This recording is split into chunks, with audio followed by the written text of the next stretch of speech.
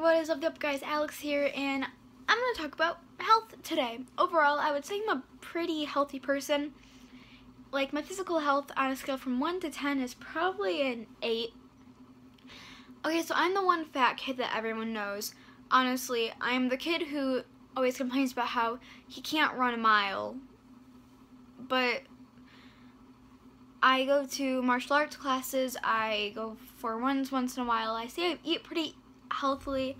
I'm not saying like, oh, I am the goddess of eating and being healthy. In no way am I saying that. I am not that person. I am not vegan. And I know it's like the healthier thing or whatever. I'm just not. I live underneath my parents' roof, which means I eat what they want me to. So like,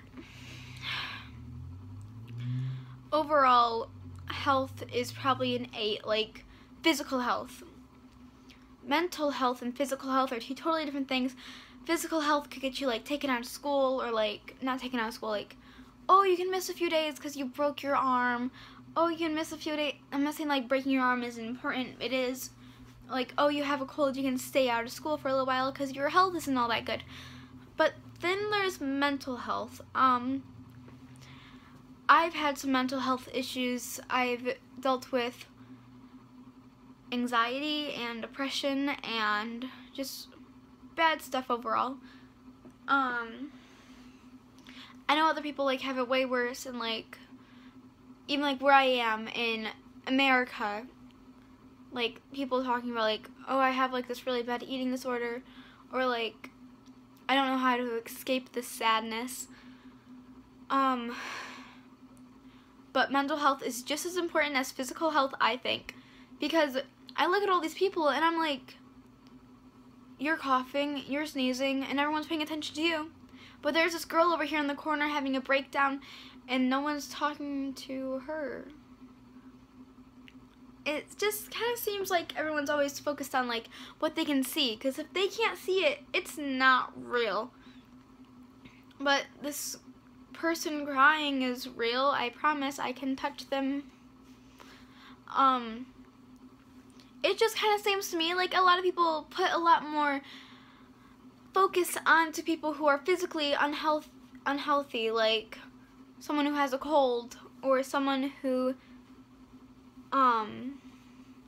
like just isn't okay, like physically, like maybe they sprained their ankle or sprained their wrist or have like broke one of their fingers. Everyone pays attention to like little things like broken fingers. I've never broken any of my fingers, but I know it's like not that important because I've had like a bunch of friends who like broke their fingers. I'm like, oh, how did you do it? And they're like, oh, I just stabbed a bed with my finger. That's not relevant. Relevant? What? I don't know. Help me, please. But like, they're like, yeah, but it doesn't hurt that much. It's like fine. All I did was went to like Rite Aid and we got like a little cast for it. While there are people literally being sent away to mental institutions because of their depression and anxiety and suicidal thoughts. And I've known someone who faked cutting.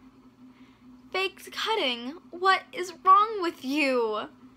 Okay, so cutting, if you didn't know, is whenever you take a razor blade and you cut open some part of your body, whether that be your thighs or your wrists. It's not okay. I've known someone who self-harmed. I know countless people online who self-harm, and it's so sad. I want to help you all. People who feel sad, sometimes they just like can't deal with it in their mind and can't get it down enough, so they hurt themselves. Which I wish that no one had to do to feel like that is acceptable in any way. Because if you hurt someone else, you'd be taken to prison, right? You would be put into a cell. You would be mentally broke. You'd be mentally like helped, while people who hurt themselves just are called attention. Bad word. It started with a W. I'm not allowed to say that word. But it's like, you put so much focus on all these people who like physically hurt others, and then, or like are physically hurt, and then you like ignore the people who mentally have too much stress on their shoulders. Maybe they're going through something really hard right now, like maybe their parents are getting a divorce. That's horrible. My parents are together.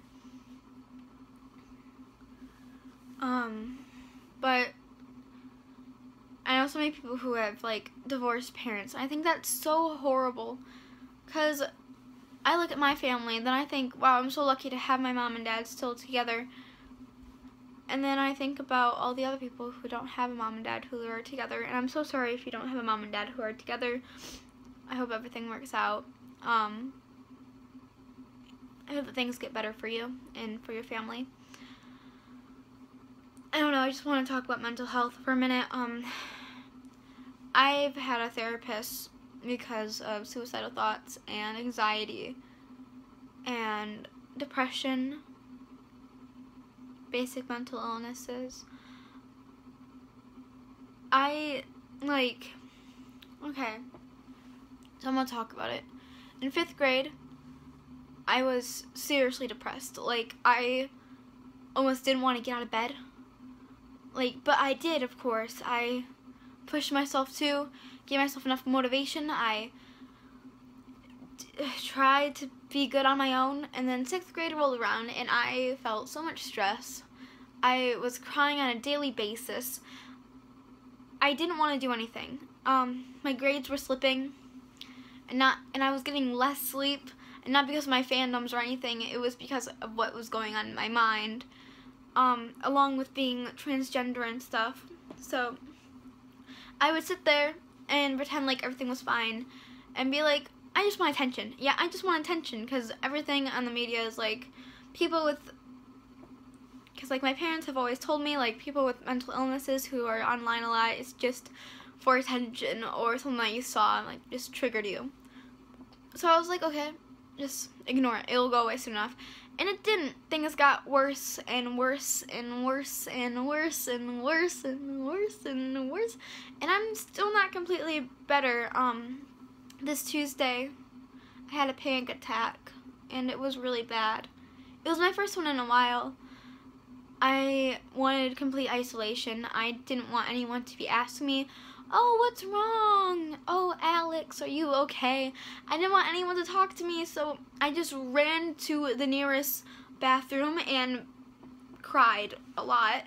And, okay, so if you don't have anxiety, which I really hope you don't, because anxiety really sucks, whenever you have a panic attack, you lose all control. Like, you can't control your emotions. You can't control if you can breathe or not. You can't control if you cry or not. You can't control, like, what you do. You can barely, like, walk. So I was like that to the nearest bathroom because I didn't want anyone to see me like this, because I was out in public. I was with I was in martial arts. And I sat there and I cried for, I would say, about a solid 15 minutes. And, like, I splashed myself with cold water, and I was breathing really slowly. And I eventually overcame it with the help of this other person from my martial arts studio. She's very kind. I love her to death. She is so nice. Probably, I think that she was the first one there whenever it was my first day. And she, like, helped me get, like, myself all organized and stuff, and it was really nice. She's really cool. I love her. She's like, I want to be better friends with you for a child. Yeah. I'm obviously not better.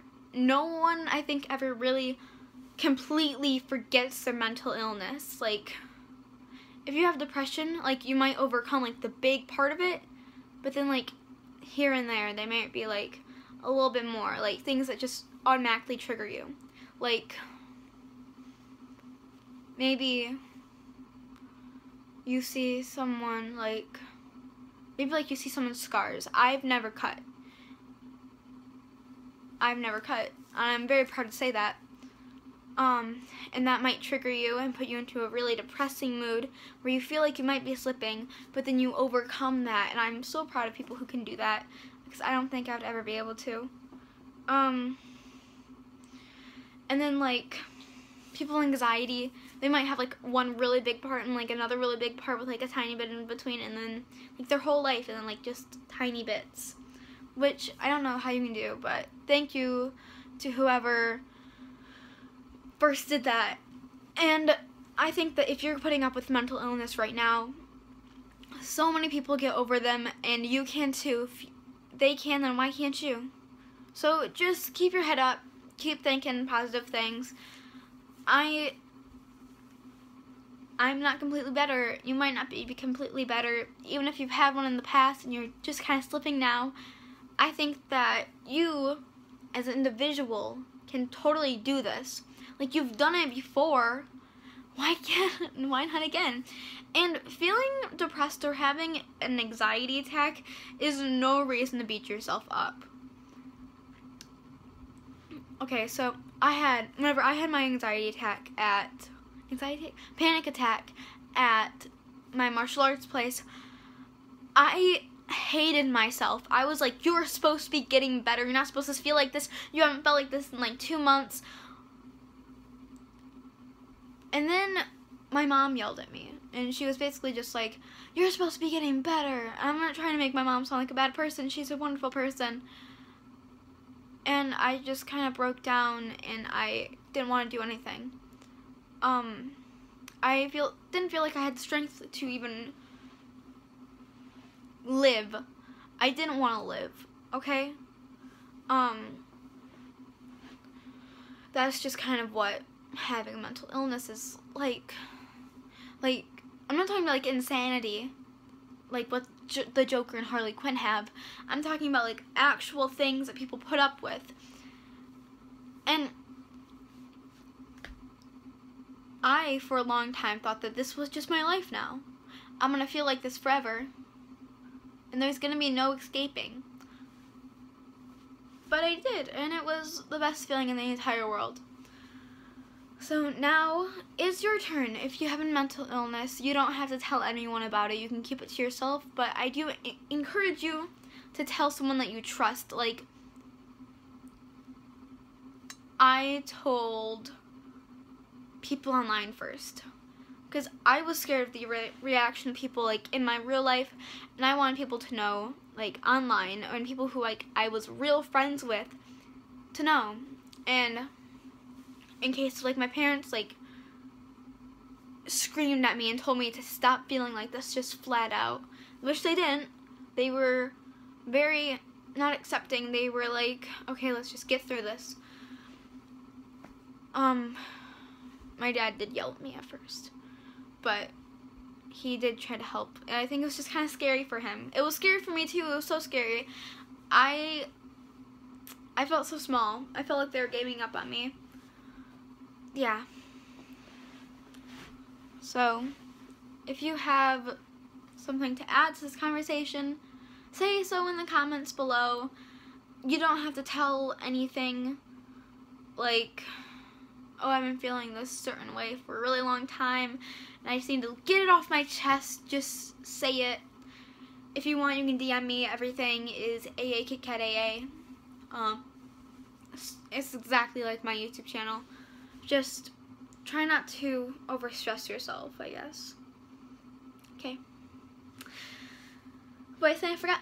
Oh, yeah. Don't forget to eat, drink. Don't deprive yourself of any basic needs. Smile. Do all that good stuff. And what I said I forgot? Bye!